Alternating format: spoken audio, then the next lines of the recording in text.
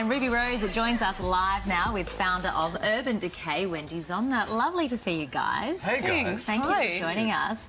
Now, Ruby, you are known, as we mentioned, for your incredible style. What was it that drew you to Wende and her brand? Am I really known for my style? Absolutely. Yes. I thought you were going to say, like, really, really good looking. But And of course, that goes without saying. I'm kidding. I'm definitely kidding. What drew me to Urban Decay? I guess at the time I'd had a little bit of success and a lot of different makeup companies were approaching me, but Urban Decay was the only one that was completely animal cruelty free. They have vegan ranges, they had amazing colours, they have fantastic products, and I only took a meeting with Wende, I only took a meeting with Urban, and I declined the rest. So we have the same spiritual principles. I love it in LA how you take a meeting. You don't go to a meeting, you go, I take a meeting. No, did I say that? My mum's going to be like, you've changed. Wende, what was it? We know what we love about Ruby, which is everything from top to bottom. But what caught your eye about Ruby? Well, I started this brand back in 1996, and we always said it was about makeup for boys, girls, men, women who wanted to show the world who they are.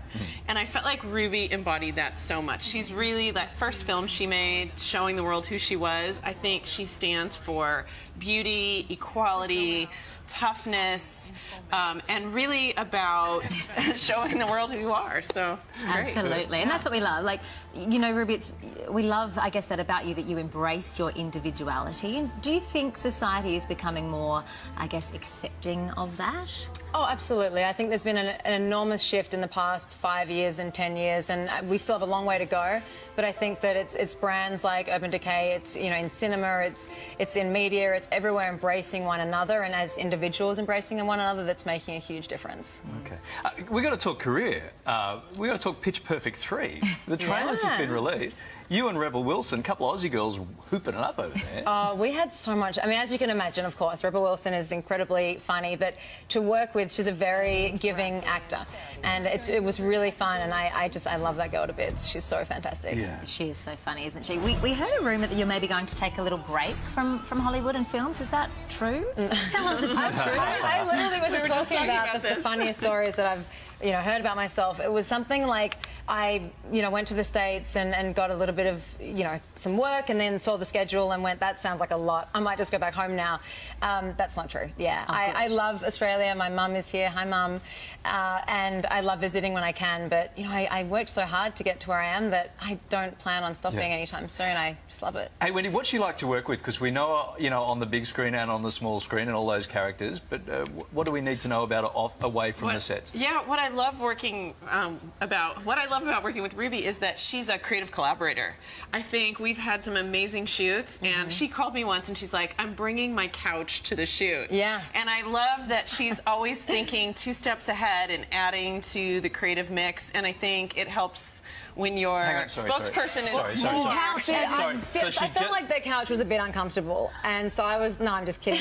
I wanted to paint the couch in the shoot. So she just arrived in the limo and got out and got her couch out of the back? She brought her couch. How do you bring a couch? I was more in like a U-Haul than a limo. But it was for our shoot with Basquiat. We did a collection with Jean-Michel Basquiat, and obviously Ruby's a big fan. Right. And so she was the model for that shoot, and she really had a vision for what it needed to be. And I think all the videos we've done, we painted the couch. Painted me. It's been a collaboration with her, and not just like, oh, we pay you to be our spokesperson, smile, look pretty. She works her tail off, and she comes with these great, amazing ideas, and it makes it so much more fun like that. See, we've got a lot in common, because Sarah turns up with this couch every morning. Don't you? Just to get it out of the cab? My truck, my semi-trailer that I have at home. I can just see you cruising down the highway with the semi. Got this couch in the back. But Australians they have such a good reputation, don't they, for having an incredible work ethic? Yes. I mean, I've heard that before, but Ruby really embodies it. Like, she always goes long on the shoots and always wants to do that extra shot. It's never like, oh, we got to stop now. She's always finding a way to get that extra shot in. And is that important to you as you move through some of these massive projects, that you have a creative say in it? Because I guess people are throwing scripts at you all the time, ideas at you all the time.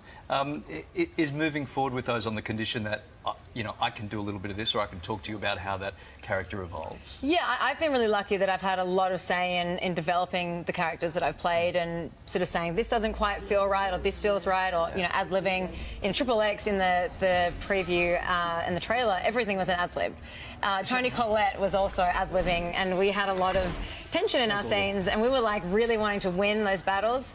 And she won every single time. Yeah. But, you know, it is important because once you start to get a handle on what kind of scripts you want to do and how to really embody the character, you have to kind of know what the character would and wouldn't do. And sometimes you do know better and sometimes you don't. Yeah.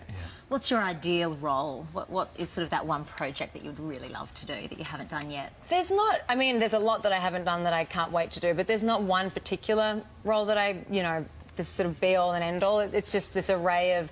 I would like to delve more into sort of something darker and grittier and, you know, something with a little bit more sort of hard acting and sort of having to go to that dark place, which, you know, with pitch was really fun and with action is really tough. And, you know, I haven't had the vulnerable roles yet that I'm currently sort of working on anyway, so... Okay. Every time I see a picture of you on a couch now, I'm just going to think of that. You turning up with your own couch.